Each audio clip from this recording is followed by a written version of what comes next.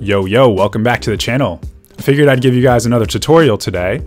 And a few weeks ago, I got this question from Powell Honorin.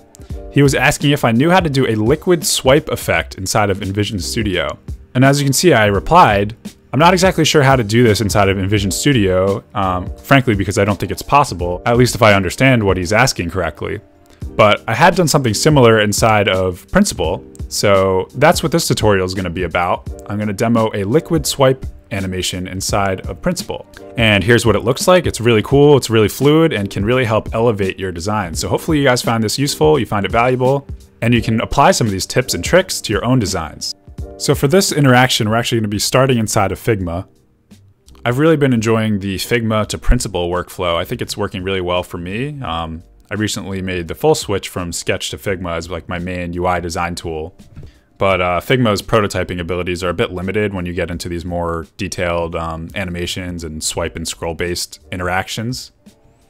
And Principle is usually the tool that I opt to prototype these things in, just because the driver window makes it super easy to do anything swipe or scroll based, gives you a lot of control. But a quick overview of the UI. This should look very familiar to you guys if you are Twitter users. I basically copied their layout here. But just visual design wise, everything's on an 8-point grid. So if I turn on my grid, you'll notice everything aligns to this 8-point grid pretty nicely. Text aligns to a 4-point baseline grid. But you'll notice there's 16 pixels of margin on the left and right. And like, if you notice these components, they're all divisible by 4 or 8. So this tab bar is 56 pixels of height. This one's 48 pixels. Then we get the out of the box Apple status bar, which is 44 pixels. And then each of these list items here is 88 pixels. And here are my components over here. I just made components just to make my life a little easier and keep everything organized. Because as you'll see, when I expand the width of this artboard, you'll see that there are actually 3 pages of content. So just by looking at this, you can kind of picture what's going to happen from an interaction perspective. The user is going to be able to swipe from page to page, and as they swipe, this tab area is going to dynamically update depending on which page we're looking at. So right now the user is looking at content that was curated, for him. So this is that For You tab. Then they're going to swipe left, and as they page left, this indicator dot is going to dynamically move over and sit right behind the trending tab, which is also going to increase in opacity. Right now it's set to 50% opacity for inactive. Once the tab is active, it's going to increase to 100%. So that's more or less the interaction. And again, I just use components to make my life a lot easier. So again, if I make like a global change here, it's going to dynamically update on all the components, or at least on the ones that I didn't override. So yeah, that's a little pre-work that I did in advance. So let's just set this artboard back to 375. This was my iPhone XS. So we're almost ready to import this to Principle, but I actually tried this in advance, and there's one thing I want to do before I do that. For whatever reason, these tabs, right, with their differences in opacity, they weren't importing really correctly to Principle. So one thing I'm going to do in advance, just here in Figma, is I'm going to make these all a pure white. So I'm going to bump their opacity all up to 100. And don't know why that didn't update. Let's just reset the overrides. So these are all pure white. And I know right now the hierarchy is not as good with these as a pure white, because we can't really tell which is the active tab. I mean, yeah, we have this indicator, but we had more hierarchy before when these were faded out a bit. But we're gonna just fix that once we get into Principle. So for now, that's fine. And this is ready to import to Principle. So I'm gonna select this artboard, head into Principle. I already have my artboard set up at the same exact dimensions, 375 by 812. And let's import that artboard. So I'm just gonna do import selected frames.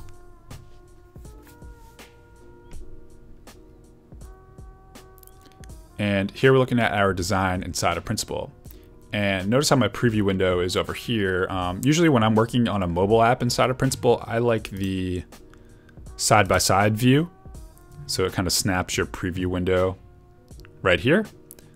So let's just revisit what we're trying to do. So the user is going to swipe on the content here, and as we swipe, we want this tab area to dynamically update. So depending on which tab we're on, it's going to have this little purple circle indicator, and we're actually going to change the opacity of these tabs up here to correspond with the active tab. So like I said, what we're going to do now is just bring these back to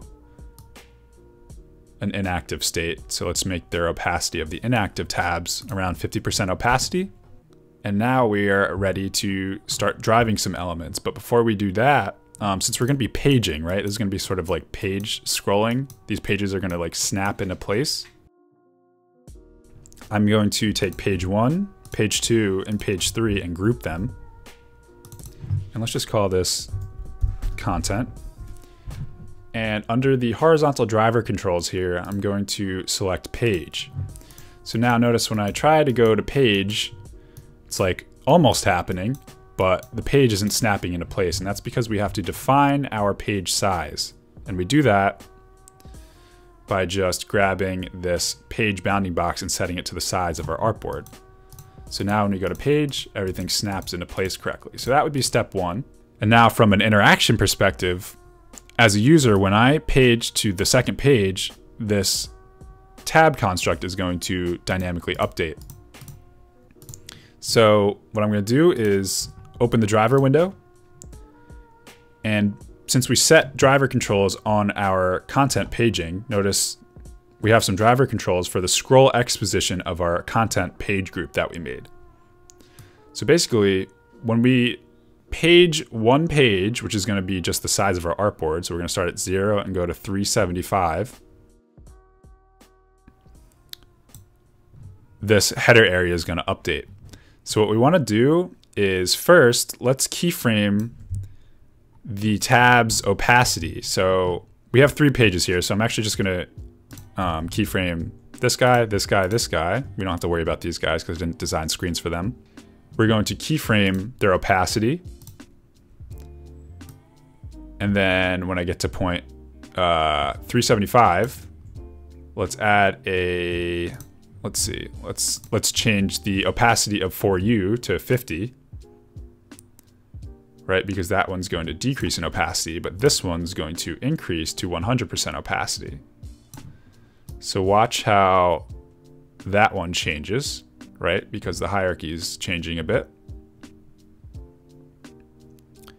And then when I get to 375 plus another 375, which is, oh God, don't make me do math on the spot. What is that? 750? I hope that's right. 75 plus 75 is 150. 300 plus 300 is 600. 600 plus 150. 750. I'm so smart. So we're going to go over to 750. And then over this distance, this one is actually going to decrease in opacity to 50. And then news is going to change to 100. So there we go. That's like the first step, and we can preview that. So these tabs are changing depending on which page we're looking at. So that would be the first step.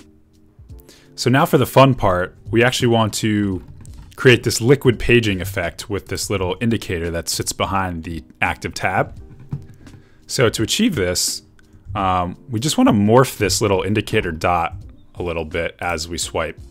So how I'm going to do this is when I get halfway between the beginning of the page and the end of the page. So let's do some more math now. What's 375 divided by 2? And I did this in advance so I know the answer, otherwise I wouldn't. It's about 187. It's 187.5, but we'll just make it 187.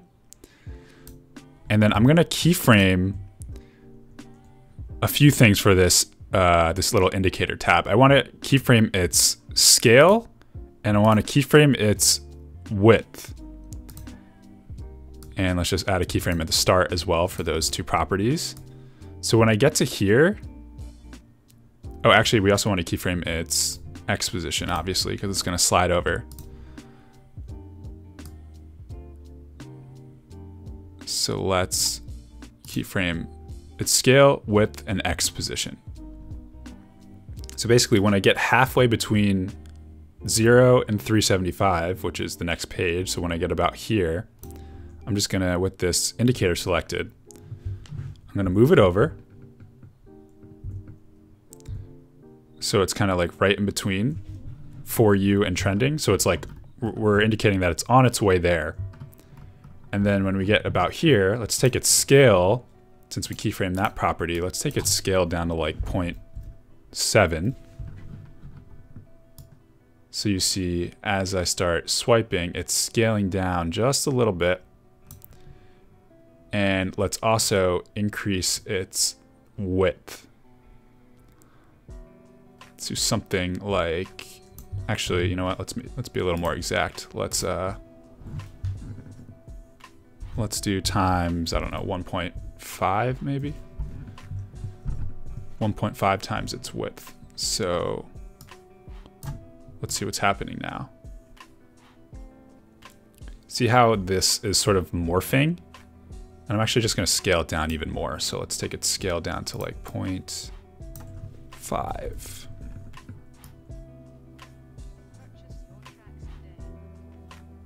And you know what? Let's just increase its width even more. Let's do like, it was originally 32 times 2, so let's do 64, just for the effect. Let's just position this where we want, somewhere right in between those two.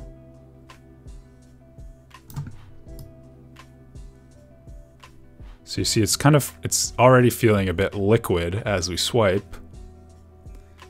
And then on the second half, so once we get to 375, let's just undo pretty much everything we just did. So let's take its width back to 32.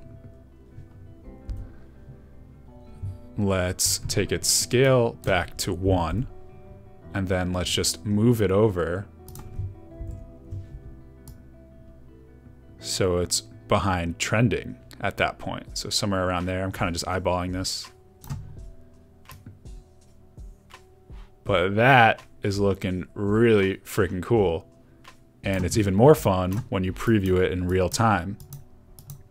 So when I page, see how when I get to like a halfway point, it's like stretching and scaling down. And then when I get to the end of that interaction, it just kind of bounces right into place. And we get this really fun liquid paging animation. So now we want to repeat the process for when we page over to news. So we went from For You to trending. Now we want to go from trending to news. So in our driver window, we basically just want to do exactly what we just did. So let's, when we get in between 375 and 750, so the difference between those is around 562-ish. That's like the midway point. Let's just scale this down to 1/2. Let's double the width like we did before. And let's just move it over right in between those two. So that's like the first part, that's the halfway point. And then when we get to the end, let's just undo everything again. So let's change the width back to 32. Let's change the scale back to 1. And then we'll just move over the indicator. So it's behind news now. Awesome. So now we can page in a very fun, kind of fluid way. And I'm actually just now realizing that this news tab is actually fading in too early. So you see how it starts fading in when I swipe to trending? It's like getting a little brighter. And we want to wait until we're swiping from trending to news for that to fade in. And that's a very simple fix. We can just go back into our timeline here and find, I think, yeah, the news tab, which is tab 3. And right now we have it fading in from position 0 to 750. All we want to do is bring this first keyframe up to here to 375 so that its opacity is only changing over that duration. So that has fixed our issue. And that is the interaction. So hopefully you guys learned something. This is just like a cool little fun way to bring some more interactivity into this page swiping interaction. And hopefully you can apply some of these tips and tricks into your own designs. If If you guys found this video helpful, I'd really appreciate a thumbs up. Subscribe if you haven't already, and also let me know in the comments if you have any other interactions that you'd like me to demo on this channel. One thing I forgot to mention, in the description below, I've included a survey.